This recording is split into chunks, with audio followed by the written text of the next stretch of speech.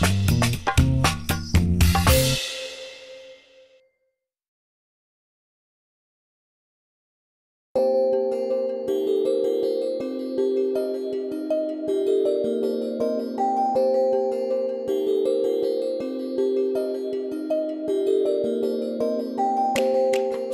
I can remember, Papua New Guinea has called to me.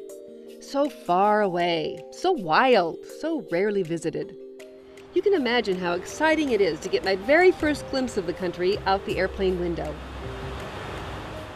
In the capital city of Port Moresby, our group's invited to lunch with the U.S. ambassador to PNG, Catherine Ebert Gray.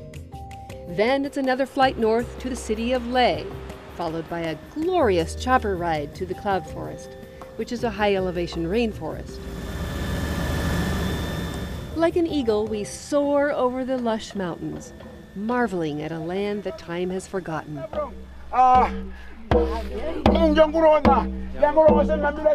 The villagers greet us with song and dance, wearing elaborate costumes made from moss, leaves, and ferns. Each visitor is welcomed with a bilam, a handmade bag carried by young and old in PNG. Penny LeGate. A few precious fruits are tucked inside of mine. It's a dream come true, waiting for a long time to be here. So thank you very, very much. Thank you. The travelers include tree kangaroo scientist Lisa Daybeck, Woodland Park Zoo CEO Alejandro Grajal, wildlife veterinarian Carol Essen from Cairns, Australia, and videographers extraordinaire Joe and Nim Pontecorvo. So how in the world do I describe my first step into the rainforest? Walking from the clearing into dense greenness, I am totally unprepared for the feeling that comes over me. It is a welcoming, a feeling of coming home. Deep wisdom here, gentle and ancient. Words simply can't express it. 10,000 feet up, we settle into camp. The toilet is a hole in the ground up a slippery mud hill. Every meal, greens and rice. It's very chilly. We wear long undies and down parkas, but by contrast, the locals scramble around in their meager clothing, many barefoot. But at sundown, the trackers gather around their cozy communal fire, one night clamoring to see Alejandro's bird book. Well, you say, what about this black one here? Another evening, sharing their songs.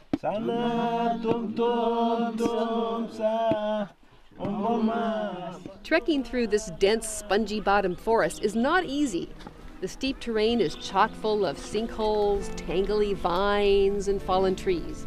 But the payoff is seeing a Huon tree kangaroo in the wild.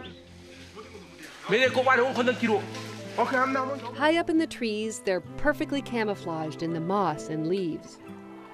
During a capture, I am allowed to gently touch one, their beautiful fur soft as mink.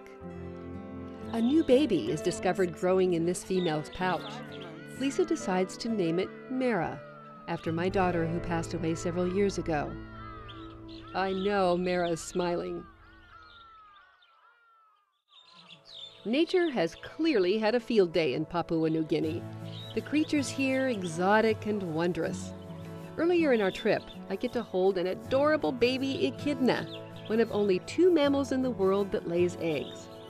At a wildlife park, we see the spotted cuscus and crazy colorful birds of all kinds, such as the rare bird of paradise and the large and powerful cassowary. And the people of Papua New Guinea? They thrive in tight communities, in tidy thatched huts. The villagers, friendly, generous, and resourceful. It did take some getting used to the fact, though, that everyone carries a machete, even the toddlers. But what I love the most is their wonderful sense of humor. One young fellow in particular steals my heart, Gibson. He becomes my little shadow. We don't have to talk much, we just hang out and he smiles a lot. Gibson lives in the village of Yawan, but it should be called Paradise. Just look around here.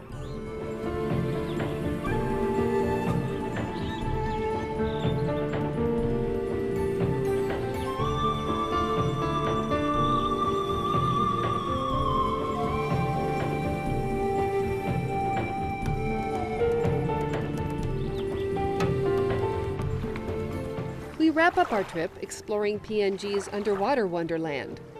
The country is a world-renowned diving destination with its warm, clear waters and abundant marine life. Off the island of New Britain are spectacular varieties of corals and fishes. These cute little clownfish are my favorites. The big highlight, though, a dolphin show. They appear out of nowhere to chase our dive boat. Then we humans join them. Clinging to a boom, we glide along the surface, playfully accompanied by our new friends. In 3 weeks, I've made enough memories in Papua New Guinea to last a lifetime. Yet, as I turn towards home, I'm already yearning for the day of return.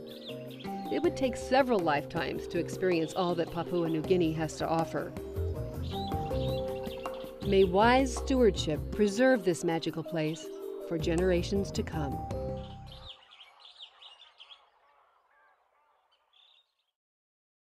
Watch CityStream Thursday nights at 7 on the Seattle Channel, or get video on demand and podcasts anytime at seattlechannel.org.